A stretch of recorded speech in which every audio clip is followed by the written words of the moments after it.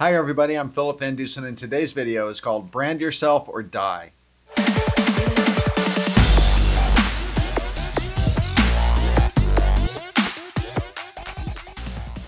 So in this channel, I share insights on strategic branding and graphic design for creative professionals, entrepreneurs, and brand owners. And the video today is called Brand Yourself or Die, developing a personal brand as an insurance policy in your career. And what I mean by that is that there's a statistic that says by 2025, 45% of the American working population is going to be independent contractors. So that means we're moving from an era of full-time employment to an era of freelancing. It used to be the day that you would get a job with a company and maybe stay with that company for 5 or 10 years and then move to another company.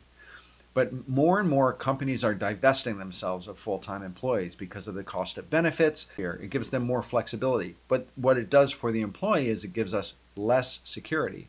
So developing a personal brand is a really important step in maintaining that level of career security that you want to have. So you may be saying, well, I already have a job. Well, that's great. If you already have a job, you want to make sure that you're not allowing yourself to become too overly dependent on your employer for your personal identity or for managing your career. You need to control your own destiny. It's really even more important for you to establish a personal presence outside of your company because of that level of insecurity that I just talked about. And even better, if you do have a job right now, you can use the security of having that job and that financial income to pay you while you are developing and building out your own personal brand.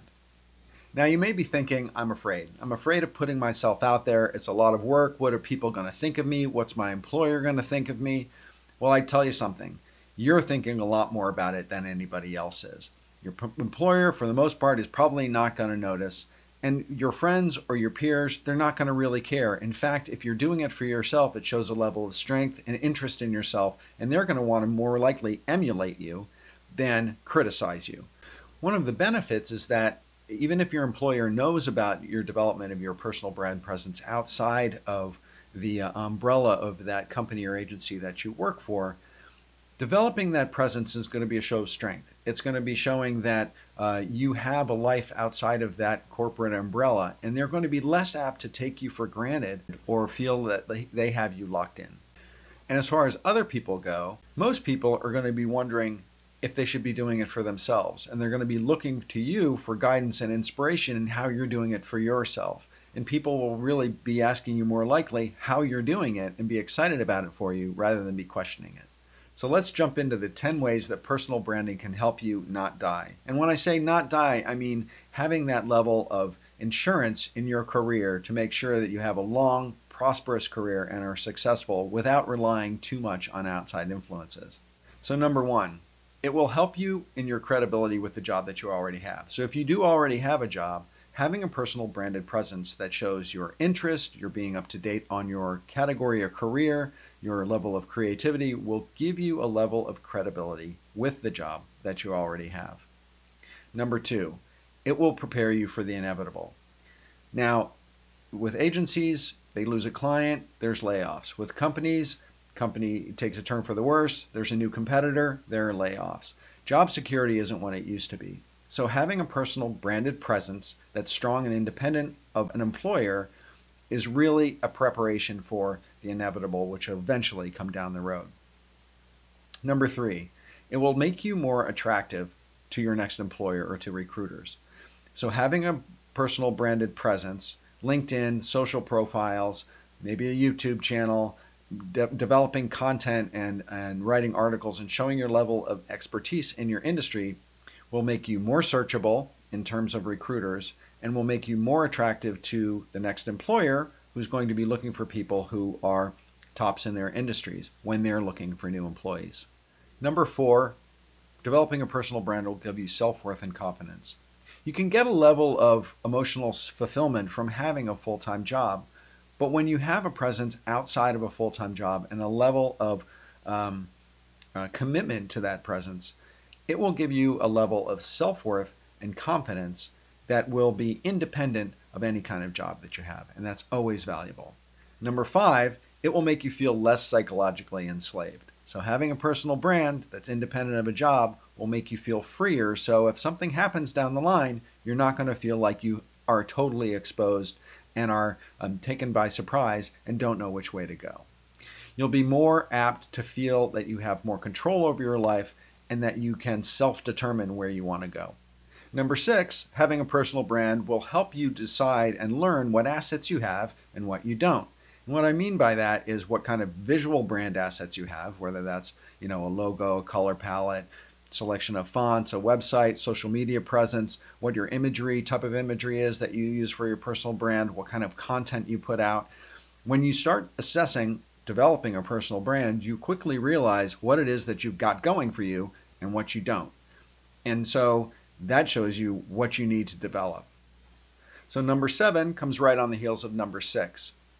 By showing in number 6 what you have and what you may need to develop, number 7 also shows you what you may need to learn, what you know and what you may need to learn. You may need to develop additional skills or go to more conferences or make more networking connections. Finding out what it is that you have in your personal brand, what you need to develop, will also show you what you need to learn.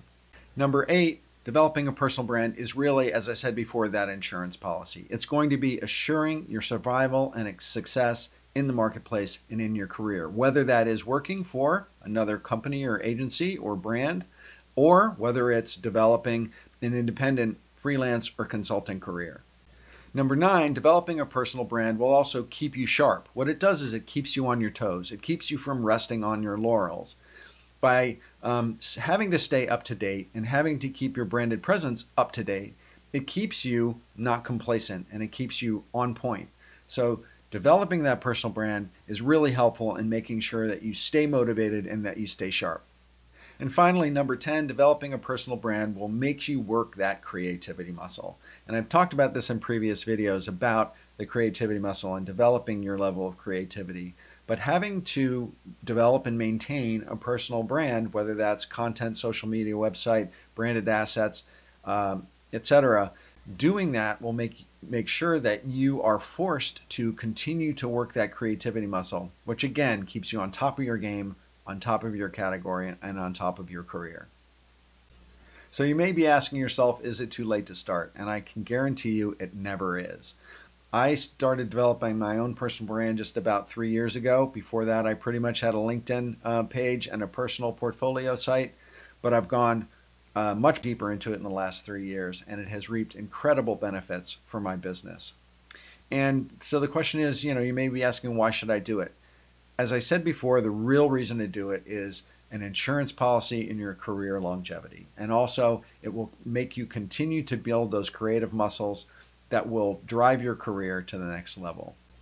So stay tuned for part 2 of this video, Brand Yourself or Die Part 2, where I'm going to talk about the 8 steps in the process of going about developing a personal brand. And so thanks again for watching this video. I hope you liked it, and if you did, hit subscribe below so you can see my videos when they come out. And visit me at my website, philipvandusen.com. I'd love to interact with you on your brand and hear about your successes and challenges in your career. And while you're there, subscribe to my newsletter. It's called Brand Muse, and it comes out every 2 weeks, and I talk about insights and methods and trends in graphic design and entrepreneurship. And with that, thanks again for watching. Bye for now.